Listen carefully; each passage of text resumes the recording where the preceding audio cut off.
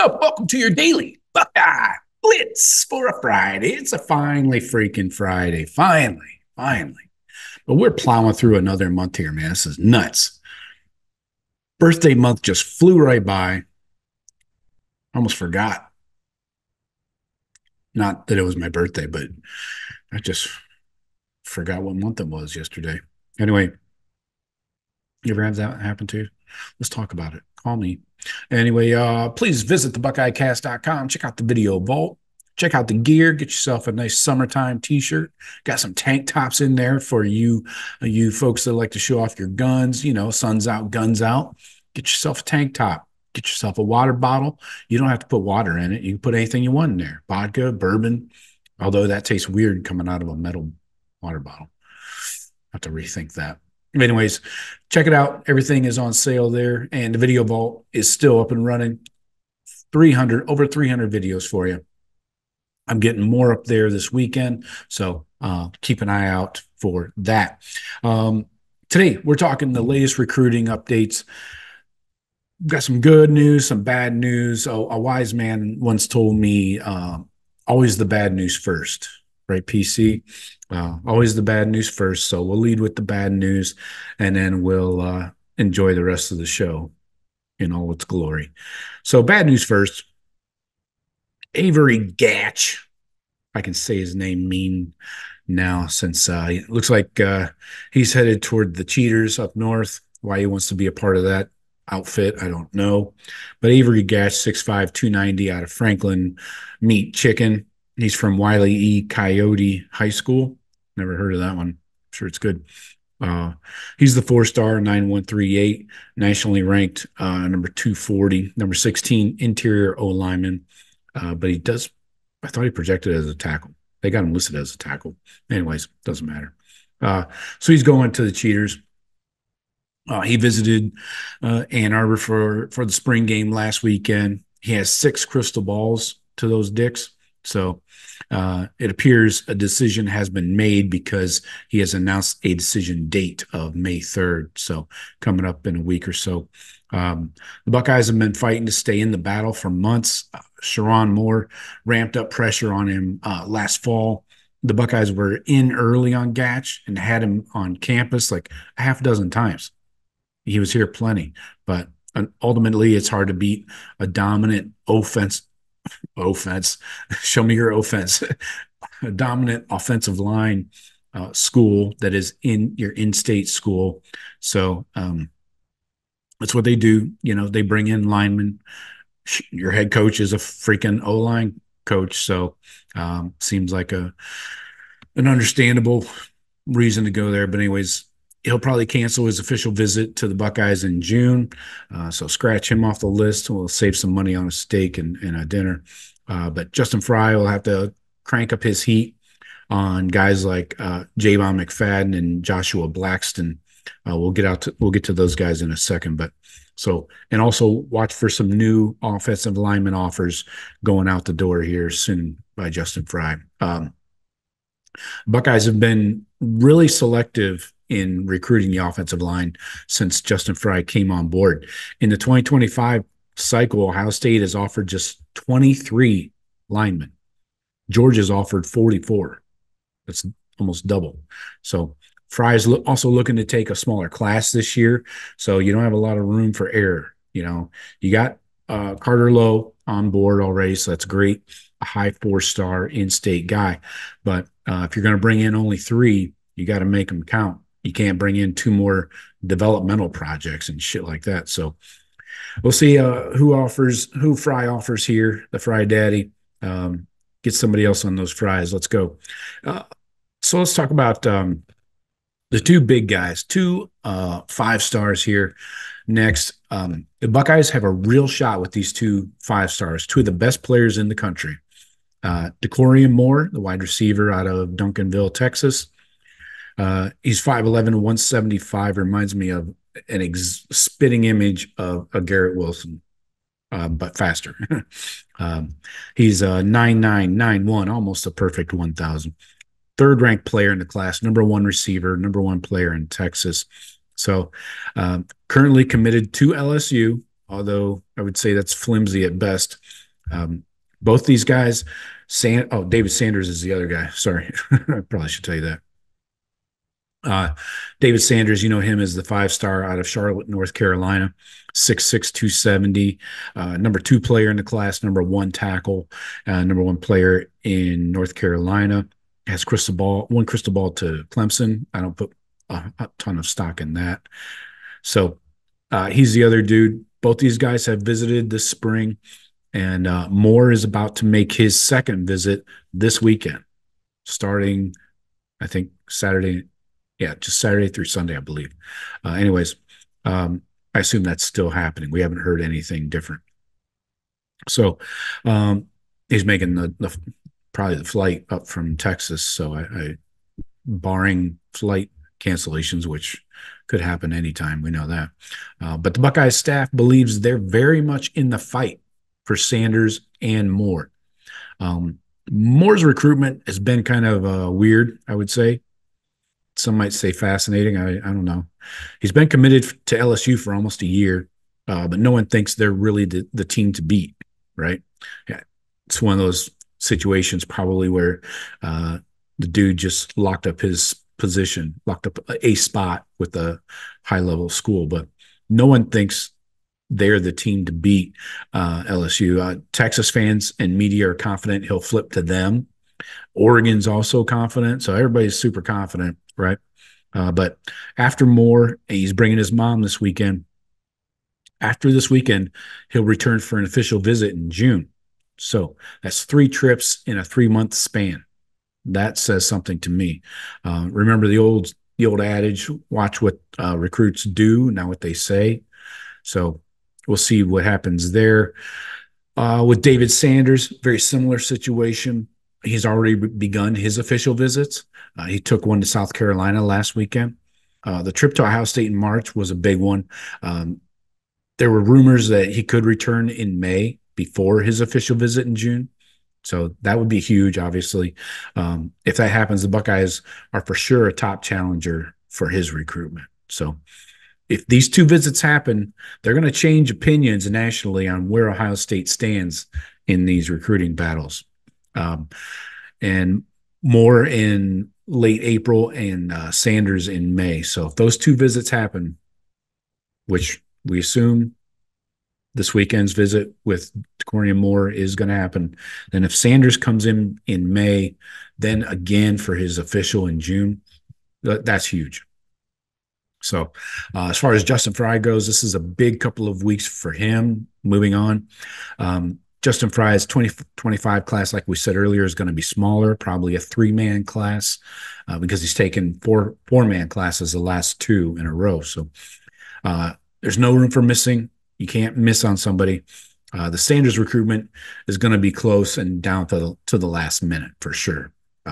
So the next few weeks on the trail are going to be very important for Justin Fry. He has to be positive in his evaluations of other guards that he's recruiting. He has to make sure that in-state developmental guys that get to camp with Ohio State in June, he needs to make sure that those are proper evaluations and he sees somebody there that he can bring in. But Fry will be on the road to see some guys who visited the Buckeyes last month. Like I mentioned, Javon McFadden. He is 6'5", 300 pounds from Maryland. He is a 3-star, 8'8", nationally ranked number 438, number 28 interior O lineman. So that guard type that you're looking for.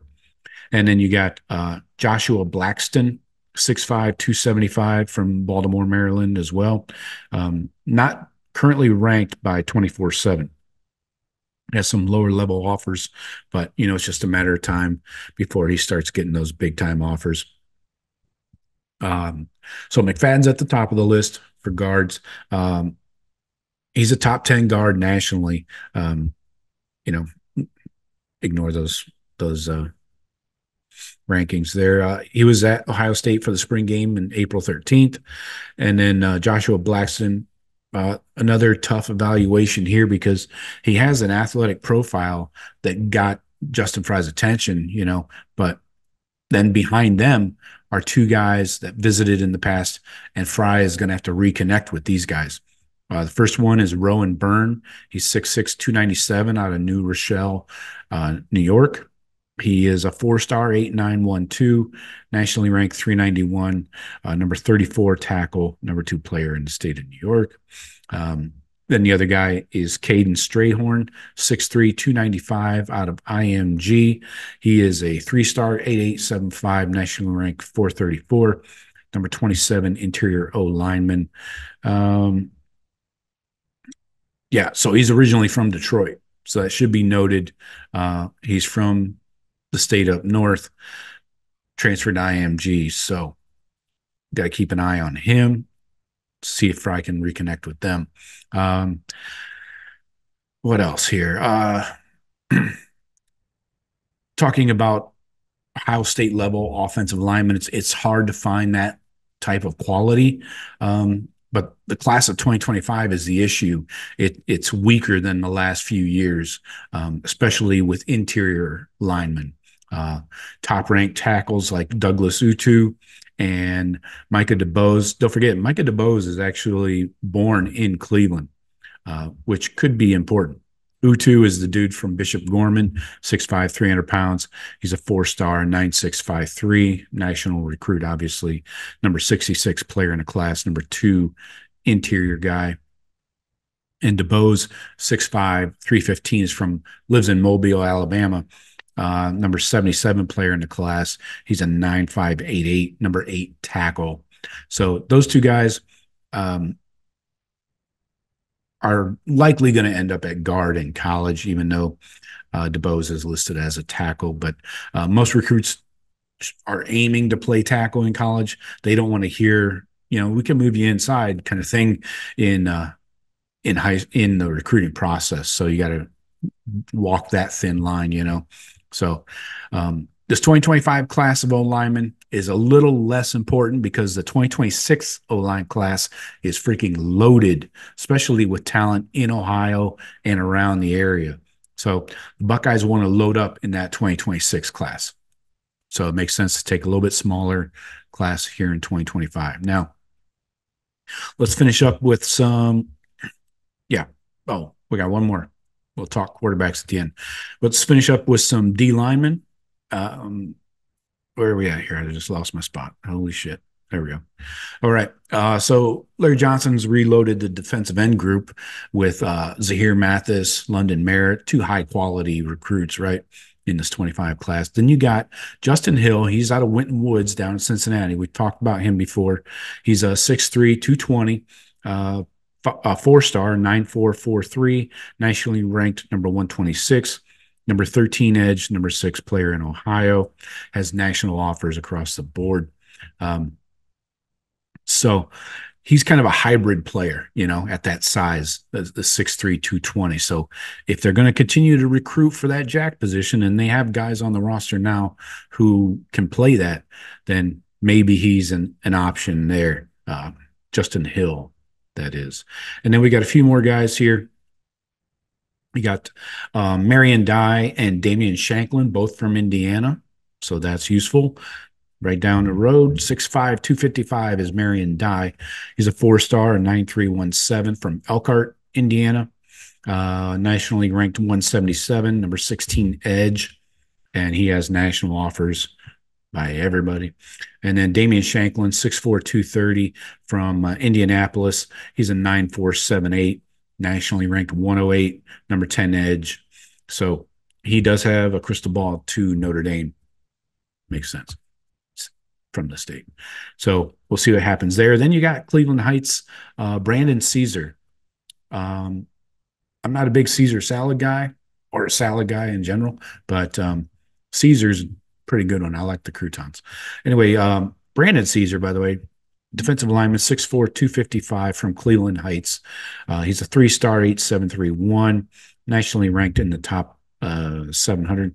So, but he does have offers across the board. Ton of SEC schools, all of them basically have offered him. Then you got Isaiah Gibson. He has an official visit scheduled for June 18th. we'll see. He's a current committed back in March to USC. He's an edge rusher, 6'4", 245 out of Warner Robins, Georgia. Big time program there. Let's see, he's a high 4-star, 9'6", 9'8", nationally ranked number 57, number 5 edge, number 9 player in Georgia. Again, obviously a national recruit. Then you got Zion Grady. He's from Alabama, 6'4", 225. So again, similar size to Justin Hill there. He's a little bit higher 4-star, 9701, nationally ranked 56, number 4 edge, number 5 player in Alabama. He does have 4 crystal balls to Alabama, 1 to Georgia. So might be staying in the South there, but Zion has an unofficial visit May 3rd through the 5th. So we'll see what happens with that. Spring evaluation should help decide which of the uncommitted defensive ends are highest priorities. And as far as defensive tackle goes, the Buckeyes don't need as many in this class.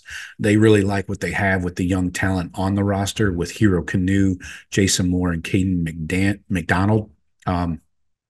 So they'll probably only need two D tackles there. And again, spring evaluations will help uncover some of those pieces. Now, finishing up a long show today. Jesus, you guys are getting a lot of good content. Can the Buckeyes find a QB1 for 2026? So the next few months will be important for quarterback recruiting in the 26 class. Chip Kelly can hit the road and watch prospects throw in person. Then he'll see some guys in June in Columbus during camp season, and then you can take Jared Curtis off the board. He committed to Georgia. A bunch of new offers went out recently, but it's possible someone like a Will Griffin or Diabell, both from Florida. Will Griffin's from Tampa. Diabell's from down in American Heritage, I believe, in Lauderdale. So one of those guys could emerge as our QB1 over the next few weeks. And then we also need to decide the order of priority. Who's your 1, 2, 3? You got to slot them in there and go after the top of the board. So a lot going on with recruiting. I wanted to touch on the 26 quarterbacks because history shows us that this is when we get in on our 2026, that next class ahead when we land those quarterbacks, or at least start working on them. So I got for you today. Don't forget to hit the BuckeyeCast.com. I greatly appreciate you. Hit like and subscribe as well on this video.